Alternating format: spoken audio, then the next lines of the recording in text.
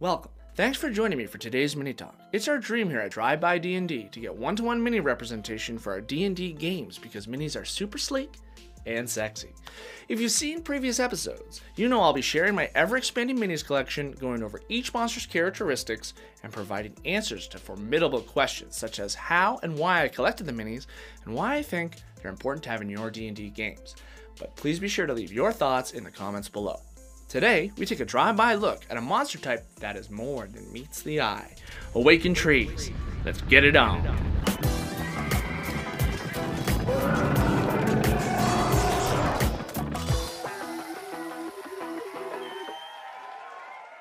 Awakened trees are huge plants that are given sentience and mobility via spells and other magical means. Composed of thick bark, solid wood, and wide branches, an awakened tree has an armor class 13 and 59 hit points on average, and its mobility is only 20 feet. Moreover, much like real trees, an awakened tree is vulnerable to fire, but is resistant to bludgeoning and piercing damage. Its passive perception is quite low at 10, and it knows only one language that its creator spoke. Arguably, the awakened tree's most unique feature is its false appearance ability, which makes it impossible to identify when it remains motionless amongst other normal trees. Lastly, awakened trees use one attack by slamming their mighty branches upon anyone looking for a fight. With a reach of 10 feet, a +6 to hit, and dealing 3d6 +4 bludgeoning damage, awakened trees can lay the smackdown on low-level adventurers who might find themselves lost down a dark path in a dark wood on a dark night. That said, let's take a look at my collection. Behold my collection of awakened trees. As you can see, I literally just use my scenic trees as awakened trees, and that's what makes them a perfect monster to have, and I think an essential mini to have in your DM collection if you're collecting scenery or terrain. It basically is a 2-for-1, and you can use them to start up lots of different combat encounters. So, for example, I'll even have these ones that are sort of frosted. I would use them as the trees that have actually awakened so that the players would know which ones are actually awakened trees and which ones are just docile. I mean, you could have the whole woods as awakened trees too, which is really cool, but for an actual fair combat encounter, I use these different ones to symbolize the awakened trees, and that's good enough for me. Perhaps there are models of awakened trees that really have different characteristics or seem to be more alive or animated, like Ents, for example. However, I think this is the best way to use them when you're just trying to, expand your collection. So that's one of the coolest things about awakened trees, is just you get to use the scenery as them. So, different hobby shops, I got a couple packs of these trees. They came, there's quite a few of them. And then I also accent them with these Christmas trees from an old Charles Dickens village I used to have, and they're perfect. So you can find them wherever you can find them.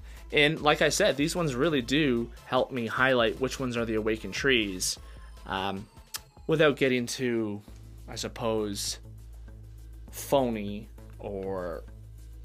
again, I just like how you can easily be like, yep, these ones are now moving, and the players can know where the danger's coming from. Alright, so hopefully you can add these to your collection as well. Again, the multi-purposed, and you're always going to have them ready to go. I would keep some awakened tree stats to the side so that in case the players are moving too quick or too slowly or they haven't fought enough, you can always bust out an awakened tree combat encounter, and it always can make sense. We'll talk about a few more different ways we can use them coming up right now. Awakened trees. Honestly, one of my favorite monster types in D&D. Easy to understand, easy to implement, and easy on the eyes. I mean, they could be beautiful if it weren't for their desire to plant your party in the ground. However, one of the coolest aspects of awakened trees is that it isn't really their desire to do anything at all. They've been brought to life by a powerful spellcaster or spell and are purposed to carry out the will of their creator, nothing more. When first encountered, players who make a nature check to determine these trees were brought to life by magic will then have the mystery of who done it. I mean, come on, the trees didn't just stand up and walk on their own, did they? In this way, I love how awakened trees provide an immediate breadcrumb that could lead to a greater power source, villain, or NPC. Furthermore, despite their mundane appearance, awakened trees are useful in so many unique ways, including ambushing or getting adventurers lost, spying on them, communicating with them, surrounding or blocking an important objective or building, random wilderness encounters, and so much more. For example, adventurers are exploring a forest on the edges of civilization in search of a mysterious artifact of ancient power and glory. But wait, they've been searching for a really long time. And haven't they seen that rock shaped like an owlbear before? Sadly, the party has failed many a survival check and have gone in circles, while the awakened trees have been subtly rearranging themselves to keep the adventurers lost forever. And it's not the wind they heard, it's been the quiet murmurings of the trees strategizing against them the whole time. Or perhaps the adventurers spot a ruined tower in the distance. It looks safe enough, but as they approach within 60 feet, suddenly the trees uproot themselves, forming a barrier, preventing the player's access to the tower and whatever treasure it holds inside. Or you can try this. During one of my campaigns, my players were defending a town from an oncoming force, but after a couple of rounds, I had the trees within the walls of the town awake, which helped increase the tension and difficulty of the combat encounter and shocked my players out of their previous hold the perimeter strategy.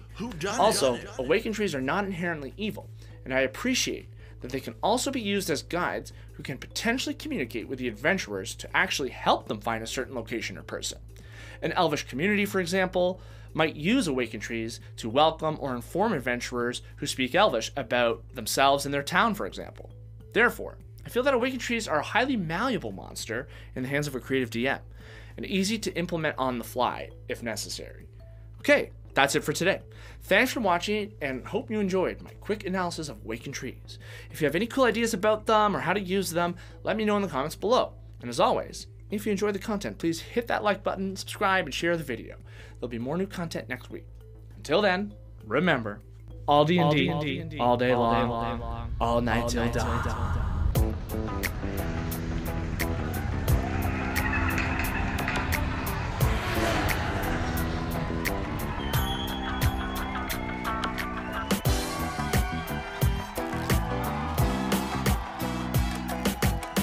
All D&D, all day long, all night till dawn.